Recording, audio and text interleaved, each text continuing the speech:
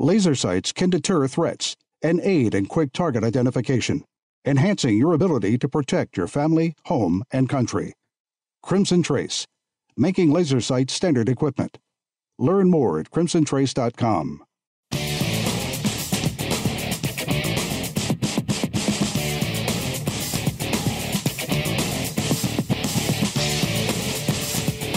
This is Tom Gresham's Gun Talk, now available on iTunes and other podcast clients, and on the free Gun Dealio smartphone app for iPhone and Android. Feel free to call Tom now at 1-TOM-TALK-GUN or 866-825-5486, or email Tom at guntalk.com. Now, once again, here's Tom.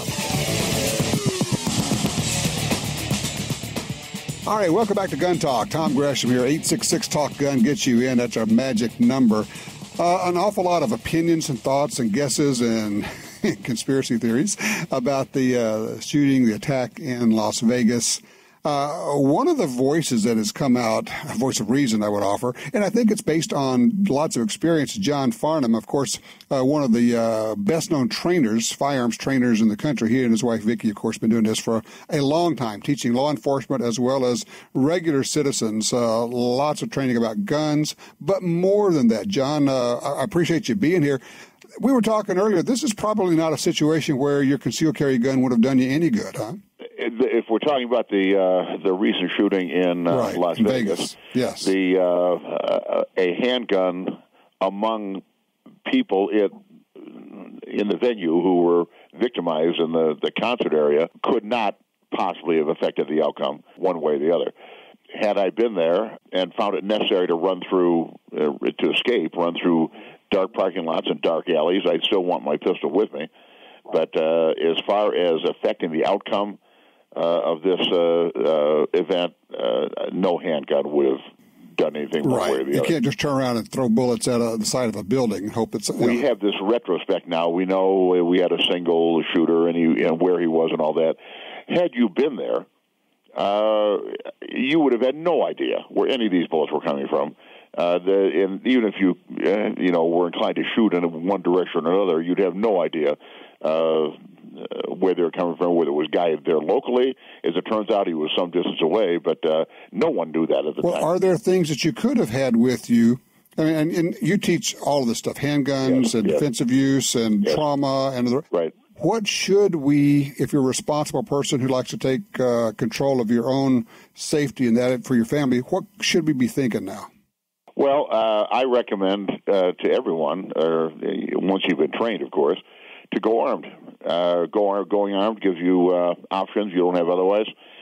But in addition to that, as we already discussed, a pistol would not have affected the outcome at all, in all likelihood. But something that would be very helpful is a trauma kit. And we teach this. We teach a course called Tactical Treatment of Gunshot Wounds. And I have a trauma kit on my person all the time, which includes tourniquets and IBDs. IBD stands for Israeli Battle Dressing. It's a preferential pressure bandage that has proven itself very effective at controlling bleeding. And in addition, we have Quick Clot. Actually, it's combat gauze. It's a hemostatic agent impregnated into gauze, which you can actually stuff into a wound in an effort to control bleeding. As I'm talking to you right now, I have that same thing in my pocket. So, yeah. Yes, I keep it all the time because when I run courses especially, I've got to be right there. If someone gets hurt, I've got to be right there. Exactly. I can't run back and access a trauma kit. It also occurs to me that you're more likely to use that in a car accident that you come up upon. I mean, there's just any number of things. Somebody decides to whack himself in the hand with an axe or something out in camp. You need that. Absolutely. I tell my students, when it's your decision to go armed and you want guns in your life, risk attaches to that. Just like deciding to own a chainsaw. No matter how careful you try to be, there's an element of risk that can never be eliminated. What we do in training, of course, is manage risk and reduce risk. But as I tell my students, someday you may be confronted with a bullet hole, maybe a you. And the vast majority of people who are shot don't die, and very few of them need to die when the people around them know what to do.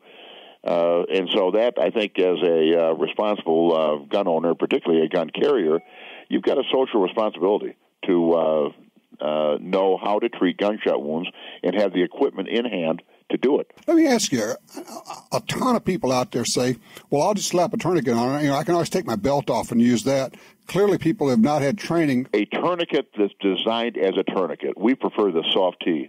The CAD is also wonderful. There's any number of field tourniquets out there, but any of them that are designed as a tourniquet are infinitely better than makeshift tourniquets.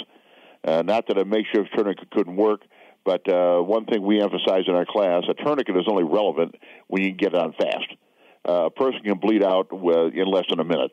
And if you can't get it on fast and shut that faucet off, it becomes a moot point. And so, all this makeshift stuff all sounds glamorous, but the fact is you really need good equipment that's designed to do what it's designed to do. And you need to know how to use it. Yes. The three big life-threatening events in the case of a gunshot wound are, of course, loss of fluid, compromised airway, and a tension pneumothorax, which is associated with penetrating chest wounds.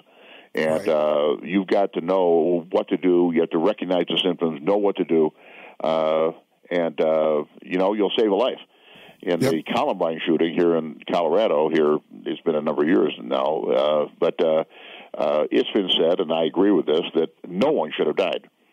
The people who died in that incident bled to death, and they bled to death because no one got to them, and the people who did get to them eventually got to them too late. I suspect that's partially true with this Las Vegas shooting. I suspect a number of those victims just bled out because the people around them were not equipped, didn't know what to do, and of course, they were just overwhelmed because there's so many victims. Let me ask you, John, if people want to get involved, want to take some of your classes, how do they go about that? The best thing to do is go to our webpage, defense-training.com. Go to our website. You'll see our schedule. My phone number is there. You can call me, or you can sign up directly for a course. We're doing a number of courses between now and the end of the year. As you might imagine, we're pretty busy. There's just a lot of interest, and it just seems right now all of Western civilization is just being overwhelmed. If it's not a hurricane, it's a shooting. Now we have fires in California. We're just being overwhelmed with disaster right now. That spurs interest in this kind of thing. And I see I'm just with your website, you got a 2-minute teaser video right there on tactical treatment of gunshot wounds, just to get people started. So that's excellent. Yes, and we have a whole video series. It's called the Operator Series. You can take the tactical treatment of gunshot wounds course actually online. I do it in person, of course, but you can do it online, and there's a lot of other information in the Operator Series. It's all on the webpage. If you go over there and find it interesting, you can sign up and start your journey toward being a competent operator. Defense-training.com, John Farnham, John and Vicki. Thank you so much, John. I really appreciate it. I love reading your writings. You are a clear thinker, man. You know why I say that? Because I agree with you, so you must be smart, right? I've been called a lot of things. I don't get called smart very often, but I hope I can advance our art, and I hope I can help our civilization in these troubling times. Thank you so much. I appreciate that. All right, don't go far. 866 Talk Gun. We'll be right back.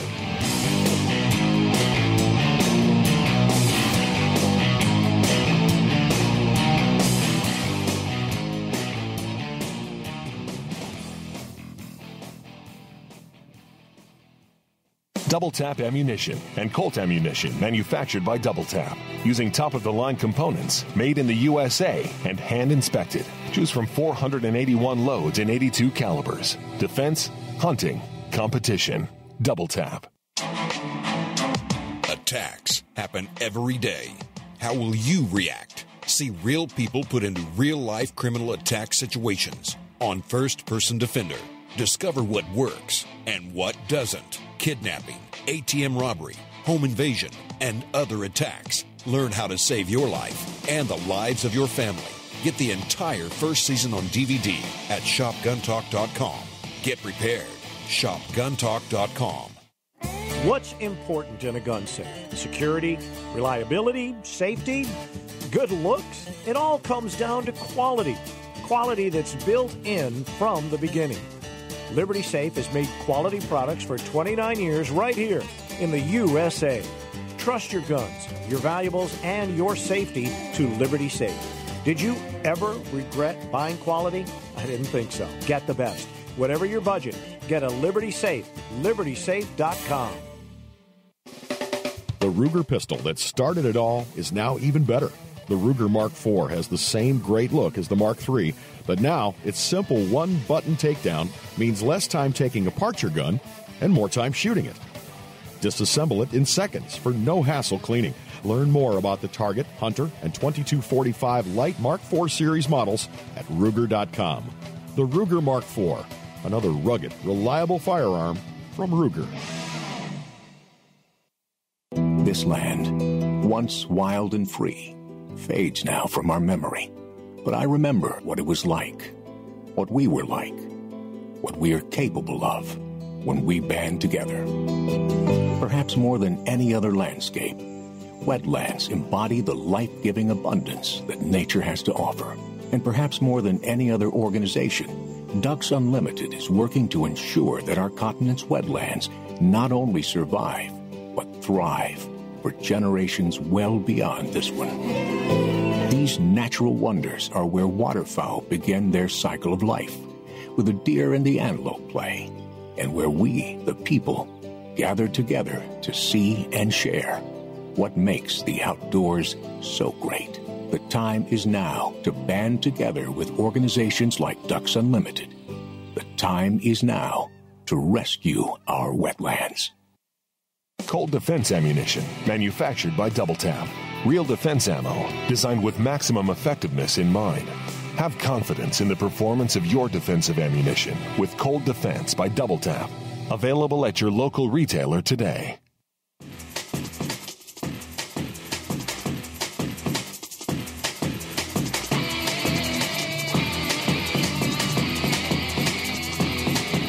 All right, back with you here. Tom Gresham, 866 Talk Guns. We are open lines, so if you have a gun you want to talk about, ammo that you have a question about, a simple how to shoot, whatever it is, we will talk about that too. Just dial Tom Talk Gun. That gets you in here. Larry did that. He's in Fort Smith, Arkansas on 2. Hey, Larry, you have a range report for us, it looks like. Yeah.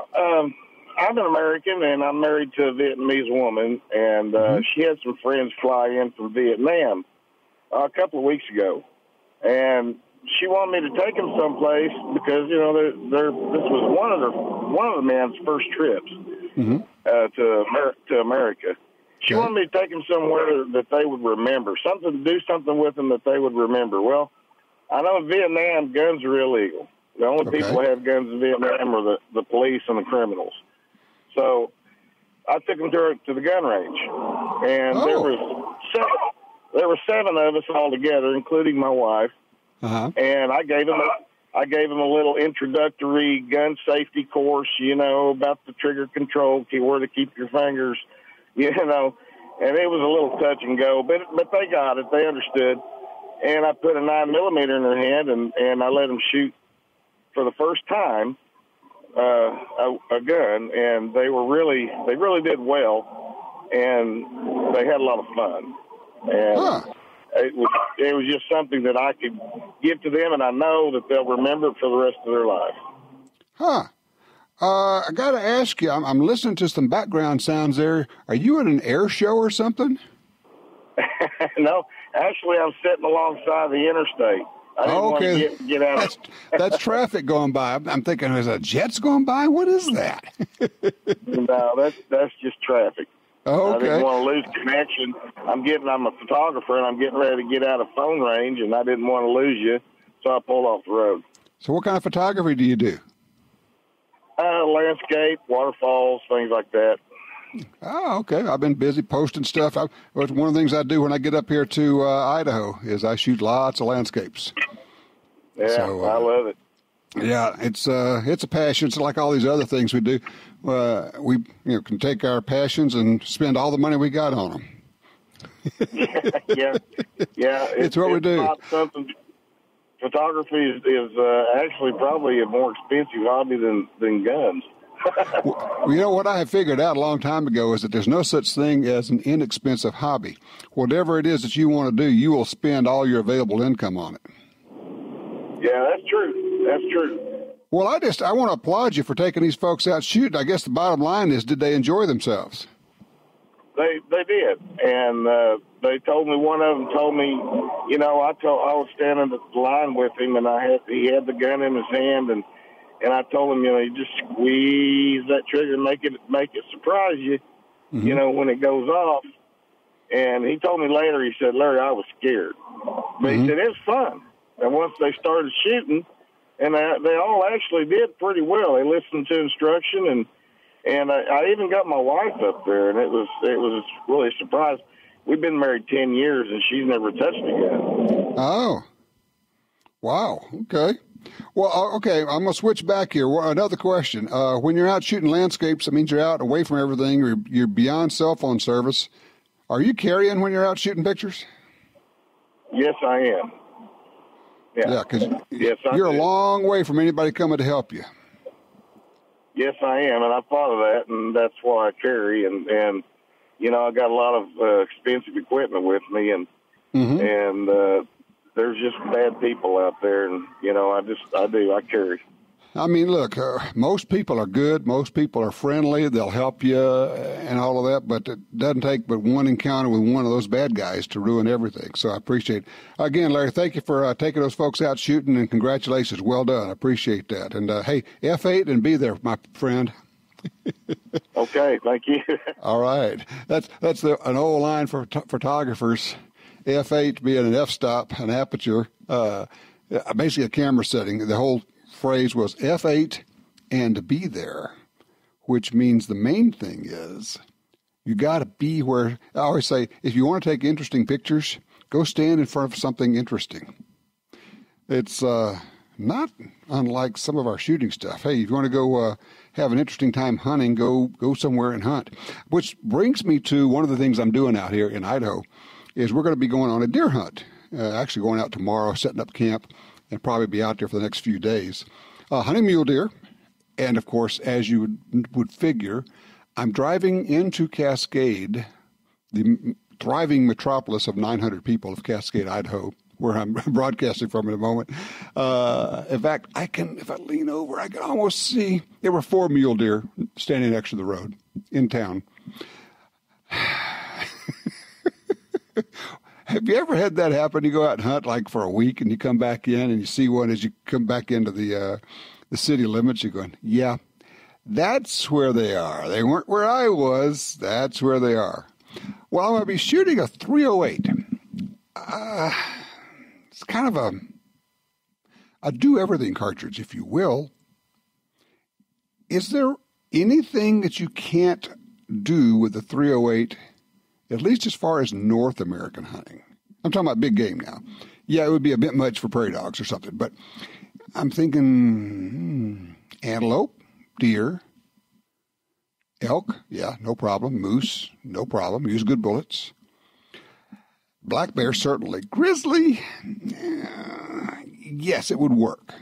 It would not be my first choice. But if somebody said, hey, you can go on a grizzly hunt, but you have to use a 308, I'd say, okay, we'll do that.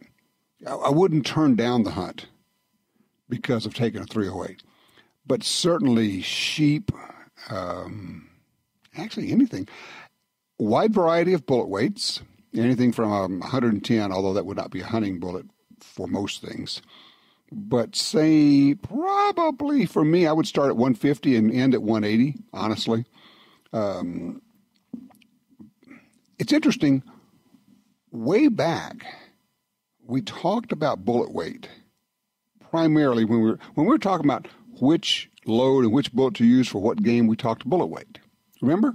We said, well, you know what? You could use a 150 for deer, but if you're going to go hunt elk or moose, you'd want the 180 grain. Why'd we do that? Well, for 2 reasons. One is that we wanted to have enough bullet left after it broke up to keep penetrating because bullet design wasn't that good, frankly. And the other is with more weight, you get a longer bullet, and with a longer bullet, you get higher sectional density.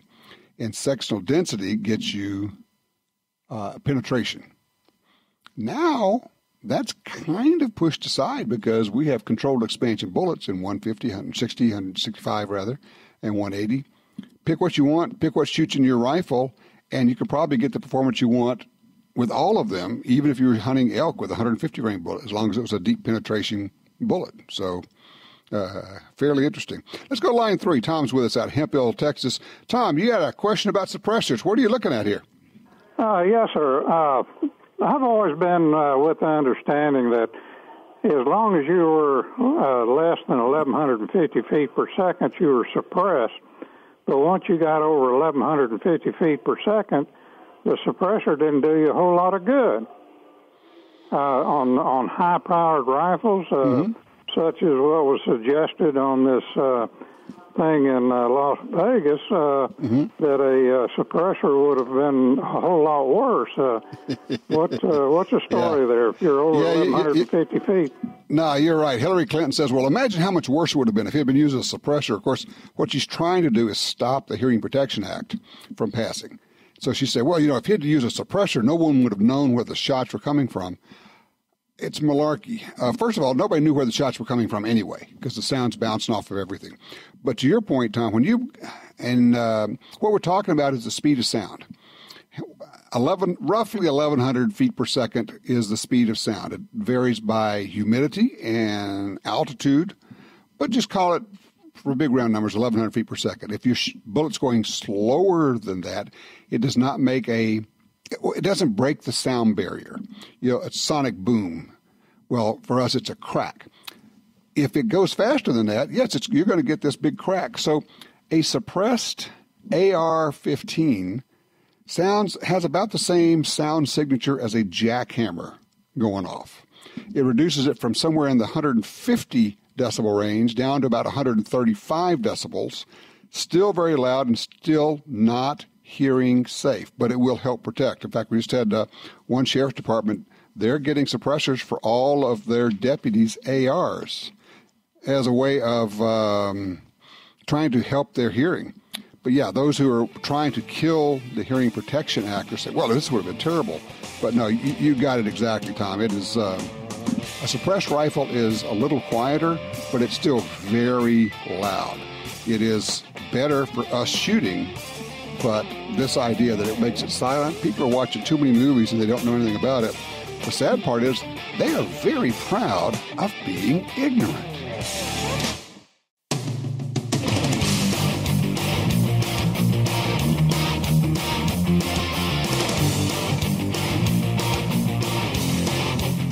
Gun Talk encourages you to support the local sporting goods store, gun stores, ATV dealers, and other local businesses in your area who advertise on this station and Gun Talk. Only together can we protect our rights. You're listening to Washington Times opinion page regular contributor Tom Gresham. I like taking the show on the road. I am up in Idaho. Been doing some photography and just loving that. And it's really one of my first passions. It was funny when I was growing up. Of course, my dad was a magazine writer and photographer, and so we always had editors and writers around. And I remember talking to him because I said, "Yeah, I'd like to do that. I'm going to go study writing." And one of them said, "No, you really don't want to do that." Why is that? He said, "Well, this was an editor." He said, "Study photography. Get good at photography." He said, "Because," he says, "we can fix your writing, but we can't do anything about your photography if you didn't get the picture." Oh, okay. So that's what I went to school for. So I've been doing photography seriously for 5 decades now. Love that. So having fun here. Going to be doing some deer hunting. When I take the show on the road, though, one of the things, of course, and you do the same thing. You travel. You're away from your home. You wonder what's going on back home. Is everything okay? One of the things I've been doing is I've got video cameras set up. Been working with the guys over at Blink, and pretty cool outfit. I've got these 2 little cameras. They're like, I don't know, size of a pack of cigarettes, probably about what you'd say.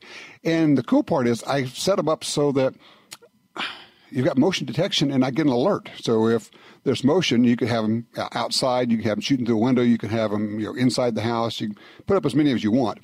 And you get an alert when you get this, when anything moves.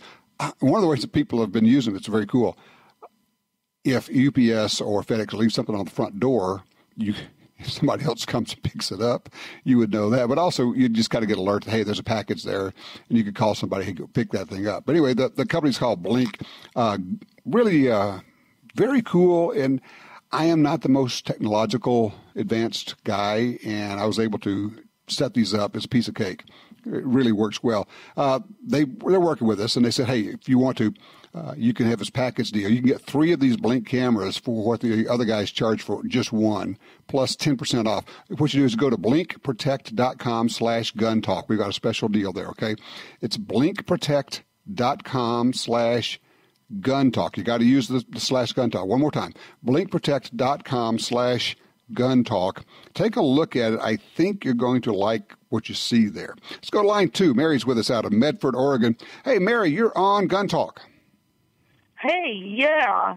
I was online, even just as early as last night, and I was watching YouTube with this guy who calls himself a scientist, and he was doing a acoustic ballistics on the shooting, and he says he's got proof acoustically wise that there was more than one shooter, and that the second one was down as close as 250 meters down there near the staging floor, or down there near the Masonic Lodge, the Mary, apartment. Let me just stop you.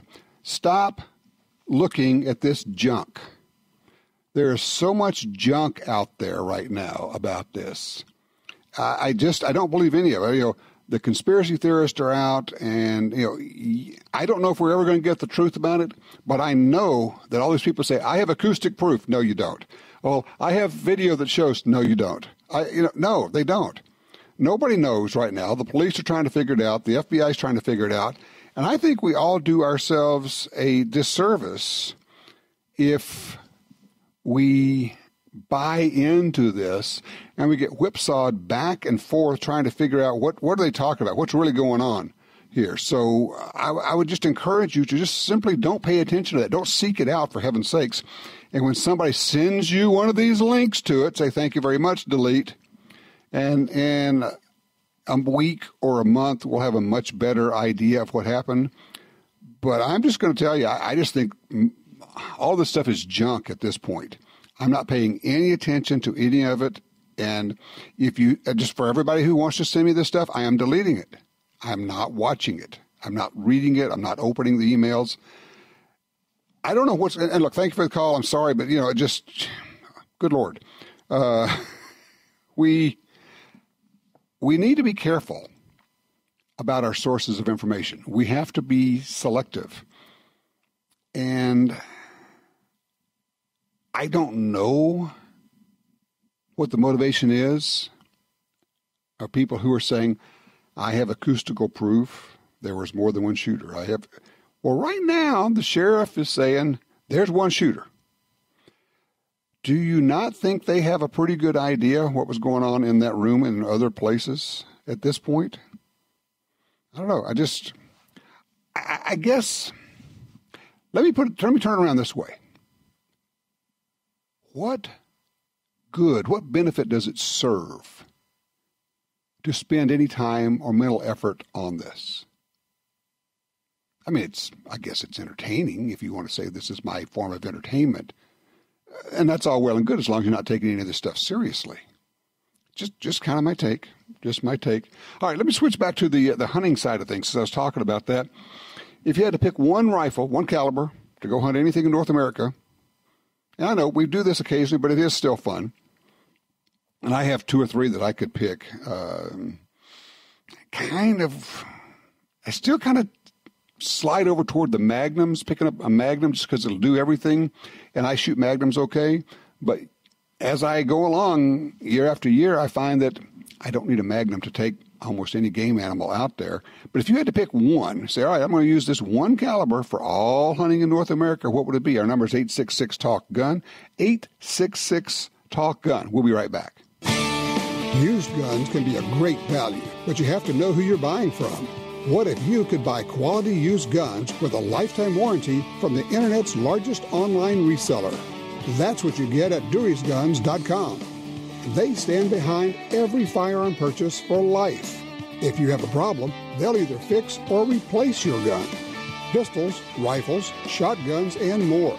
Check out their inventory today at DurysGuns.com.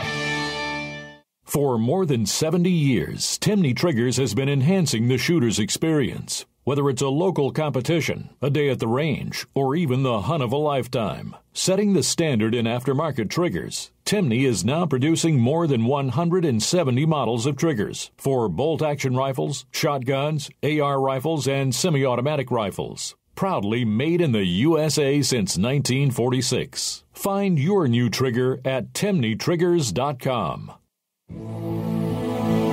Since 1937, Ducks Unlimited has led the charge on wetlands and waterfowl conservation.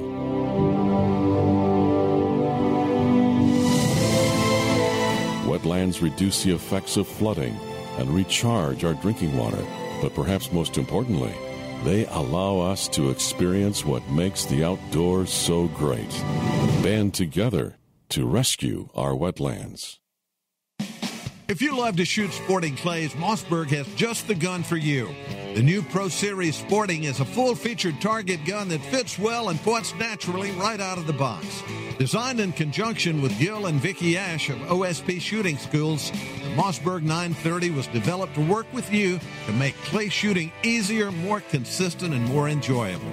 This fall, head out to the range and break more clays with the new Mossberg 930 Sporting. Learn more at mossberg.com.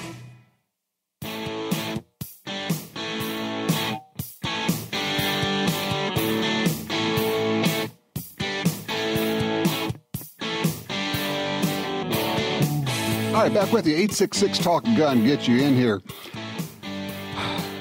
What are you hearing out there from people after the Las Vegas shooting? Are there gun owners that you know who are saying, well, yeah, we ought to be able to compromise. We ought to be able to ban bump stocks. I see we already have a lawsuit against Slidefire, the maker of the bump stocks. But the thing is, there is this law now. Protection in Lawful Commerce and Arms Act. That was passed a number of years ago as a result of the Democratic-led effort to destroy the firearms industry. All of it. Every bit of it.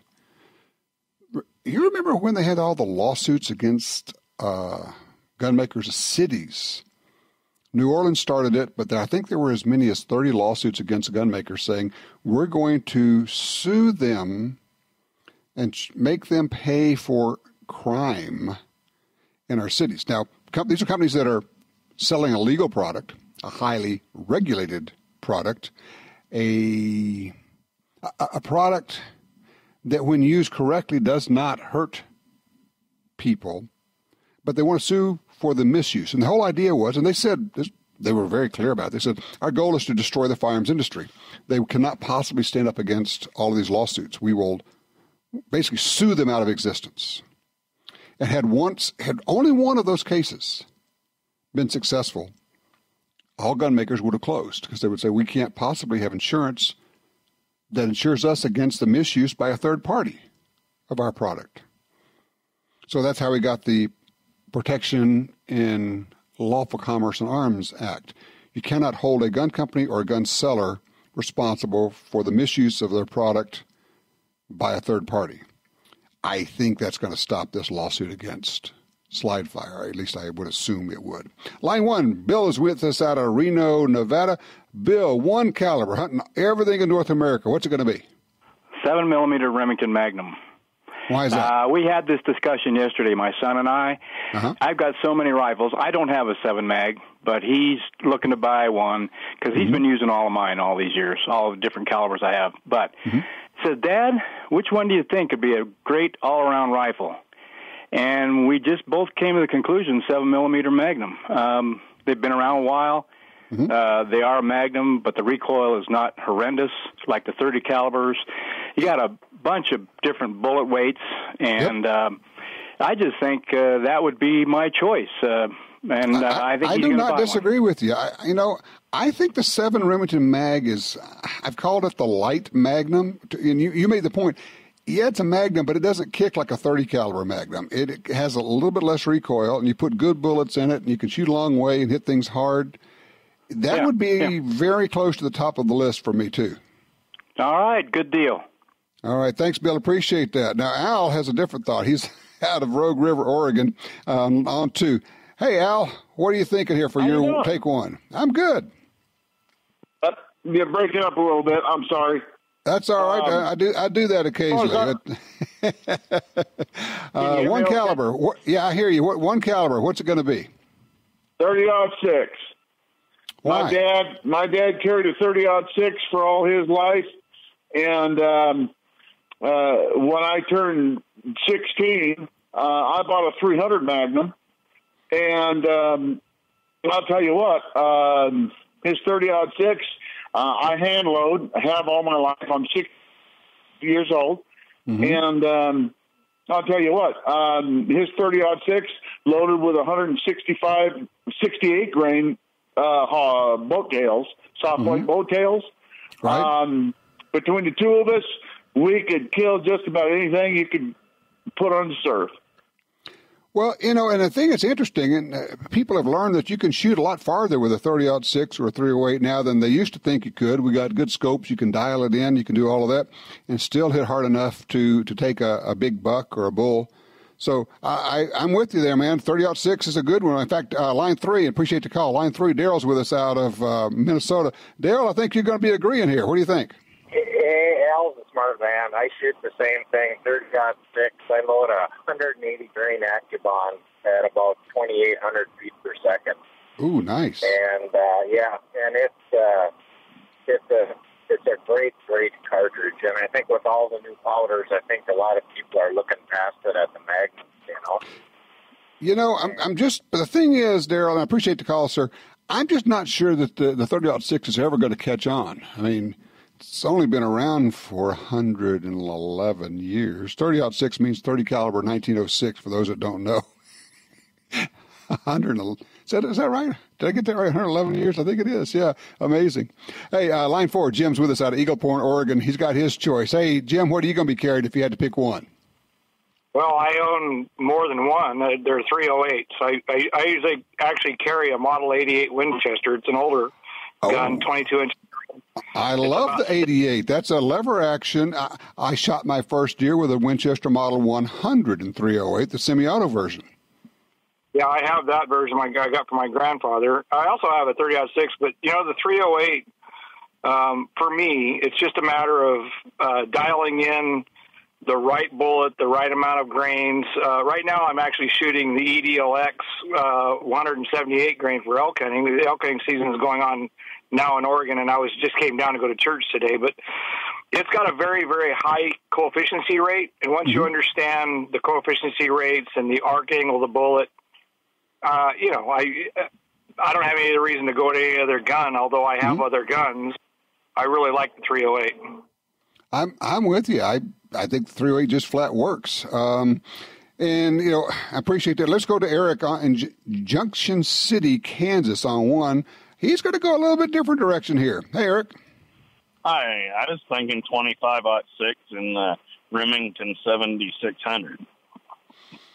Interesting. A semi-auto with... pump. You go with the pump. Okay. Yeah, I was thinking the 7400. So a pump, 25-06, 25 grain bullet. I would agree with you on that for most things. There are going to be some people who are going to say a 25 caliber is a little light on elk or maybe moose. Although I know people who use it very successfully. Again, good bullets is the real thing there. I appreciate that, sir. Comparing 308 and 30-06, once the bullet leaves the barrel, there's no difference whatsoever. Yeah, you might get 100 feet per second more out of 06, maybe, but it depends on the load. You're shooting the same bullets, basically going the same velocity. You could have a little bit shorter action in a 308 than you would with 30-06, and it may be that the 308s tend to be slightly more accurate, but honestly, it's down to personal preference at that point. Do you have a favorite? If you said, this is the one, I can only have this one for all hunting in North America, what would it be?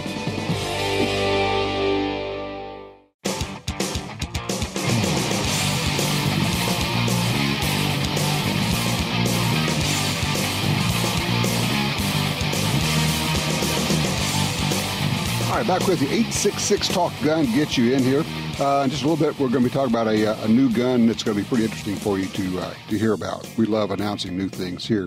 Right now, let's go to the phones. Line 2, Bruce is with us out of McAllister, Oklahoma, with it sounds like a problem gun. Bruce, what's going on?